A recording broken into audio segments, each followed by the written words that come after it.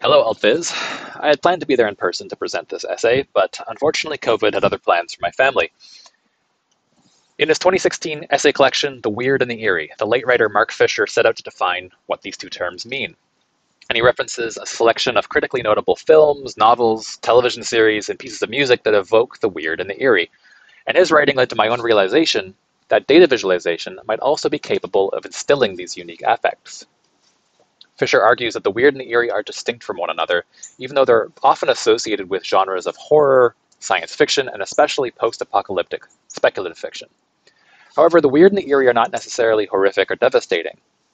According to Fisher, the weird is that which does not belong. That is, the presence of something that seems wrong or at least strange, the placement of something unfamiliar within a familiar context. And it's not necessarily a negative affect. There can be enjoyment in seeking out the weird. Now, in contrast to the weird, Fisher defines the eerie as a reaction to situations when there is something present when there should be nothing, or when there is nothing present when there should be something. Now, in both of these cases, there's a question of agency, a question of who or what is responsible for the lack of absence or lack of presence, and what motivated or continues to motivate this unseen agent. Now, in my essay, I contextualized the weird and the eerie by discussing a few related affects in visualization and HCI research, and these include fear, thrill, uncertainty, ambiguity, doubt, a profound feeling of loss, and even humor in some cases. Ultimately, if the affective goal of communicative visualization is persuading viewers to take action, in order to compel to action, you first require strengthening or changing the viewer's belief. Now, encountering the weird is an opportunity to change what one believes. And according to Fisher, the weird forces us to acknowledge that the weird thing is not wrong. It is our conceptions that must be inadequate. Another motivation for this essay stems from my interest in visualization techniques that integrate semantic cues into encodings of data. And while it might be easy to imagine semantic cues that indicate how a particular visual pattern is either good or bad, or a thematic sense of what the data is about, it is less clear how to effectively communicate that some visual patterns are simply weird or strange. Similarly, it's not universally obvious how visualization designers can communicate that a particular pattern is present or absent, as well as how to express a lack of explanation for these presences or absences. So what can be said about visualizing the weird?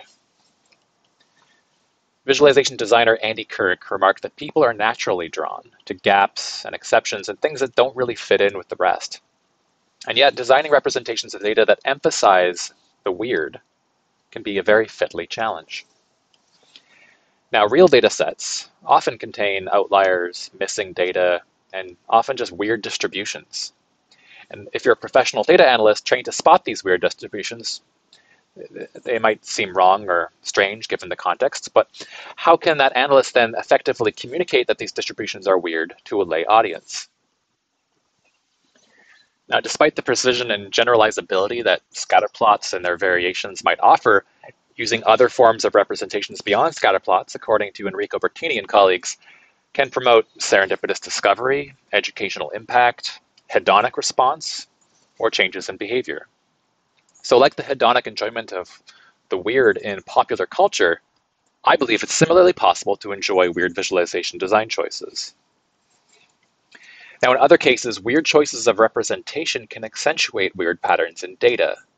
Now, consider the connected scatter plot, like this one. It can resemble a line chart, but can also exhibit visually prominent line reversals and loops, like you see here, indicative of some weird events in the relationship between two variables over time. And if you don't have these weird events, a connected scatter plot is actually a poor choice for showing bivariate temporal relationships. The connected scatter plot is not alone in its capacity to draw attention to the weird. Visualization designer Martin Lambrecht has amassed a catalog of techniques that he calls xenographics, which he defines as weird but sometimes useful charts. Now, the concept of xenographics suggests that given a weird observation in data, there may, or should exist, a suitably weird way to represent it. More on this in the essay. Now, Fisher's definition of the eerie as a failure of presence brought to mind Nicole Hangesbach and colleagues' review of the 4 types of missingness in data. Let's review. Now, if an entity exists in reality and is either completely or partially captured as data, the representation is complete, or at least partially complete. However, if that entity is present in reality, but unaccounted for in the data, this is an absence, and the converse is an emptiness. Lastly, there's nothingness. Entities are neither present in reality or represented in the data. Now, given these categories of missingness, an absence or an emptiness could be seen as eerie if there's ambiguity with respect to the processes of data collection or data redaction, who was responsible, what their motivations were, and if any external forces acted to bring about these absences or emptinesses. Nothingness can also be eerie, even when the processes of data collection are relatively transparent, and particularly in cases when something or anything was expected. Now, in communicative visualization design, evoking an eerie affect around absences in data requires establishing what expected patterns look like or how they have manifested in the past, contrasting presence with absence, or withholding or deferring possible explanations for this absence. So a really nice example of this formula is Isao Hashimoto's 1945 to 1998, which you see here. If you see this on YouTube, this is a multimodal combination of visualization and sonification, animating every atomic detonation during this time span on a world map, different colors and tones indicating the nations responsible for each detonation. Now, after several really cacophonous decades, hundreds of detonations, and a barrage of color and sound, when you get to the late 90s, it's actually markedly quieter. A relatively eerie calm is set in by 1997, 1998. And by withholding any verbal or written explanation in the video, this accentuates that eerie affect. Now, an eerie affect induced by a failure of absence could arguably be triggered by our propensity towards apophenia, which is a bias in which we recognize patterns and attribute their appearance to an entity or entities that have some agency. But in most cases, of course, there is no agent, and the pattern is fleeting, it's illusory, or just insignificant. Now, visualization designers have to exercise care so that their viewers don't succumb to apophenia unless this is the intent. So an example of this is the very funny Viz in the Wild project by Michael Brenner on Instagram, which spurious visual patterns are captured in photographs and captioned as if they were charts. However, there's other cases where an explanation for salient patterns, there is an explanation of these patterns when were none expected or designed. Now, Dietmar Offenhuber's notion of autographic visualization is useful here, as the interpretation of material traces like this ice core trace left by environmental phenomena can often yield meaningful measurements, as well as revelations regarding the process of data generation. Now, meaningful measurements depend on several design operations in autographic visualization. This includes the juxtaposition of frames, annotation, and adding decoding scales along these material traces. And by undertaking these operations and measurements, practitioners can arrive at explanations for the patterns that they capture. And that might include an attribution of agency, such as air pollution caused by human industry or transportation, like you see here. Now, a sense of the eerie can be instantiated when an autographic visualization either fails to attribute this agency or fails to explain the motivations of an identifiable agent. So it's similarly eerie when an expected material trace vanishes, and we are bereft of any explanation for this disappearance. So I'll offer a personal example. For years, I visited this Florida beach, and it was pockmarked with tiny holes made by sand fleas all along the beach, a visual pattern that was really distributed evenly along the shoreline.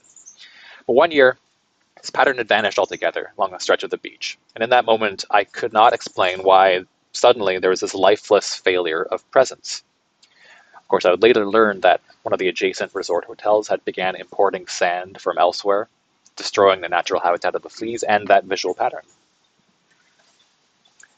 So we are living in weird times. We have weird weather fluctuations, invasive species, algal blooms, disruptions to currencies, real estate markets, supply chains. But how we represent these and other weird happenings whenever we capture them as data should be commensurately weird, particularly if we're communicating just how weird they are. For example, there's new visual idioms like Ed Hawkins' warming stripes, which are useful in communicating how weird extreme weather events are. Though even these elicit questions of how we should visualize future extreme values. We could keep renormalizing the color palettes to make deep blues or deep reds more apparent, but renormalization might fail to capture the severity of the next weird event. Our world is also increasingly eerie. Writer Jenny Odell recently wrote about the feeling of living in apocalyptic times, which is fitting given how post-apocalyptic films and novels often evoke this sense of the eerie.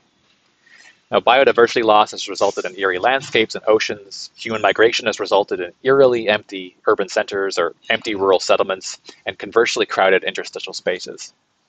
So why are there absences in places where entities are expected, and present in places where they're not? Odell's writing also mentions that the etymology of apocalypse is Greek, meaning to reveal, and that prior to its modern English usage signifying an ending, apocalypse was actually closer in meaning to insight. So given that old saying, the purpose of visualization is insight, not pictures, maybe there's some utility in thinking of the notion of apocalyptic data visualization. And in experiencing the Eerie, each viewer can arrive at some degree of insight, that is to identify the forces acting on the world and the data collected. So in conclusion, for much of what could be constituted as weird or eerie in our world, we have the potential via data visualization to document this reality and ultimately the potential to change what our viewers believe. So I'll leave you with several design implications like you see here. There's more about them in the paper, including some that I did not discuss in this talk. So please read the essay if you want to go further down this rabbit hole of the weird and the eerie. Thank you.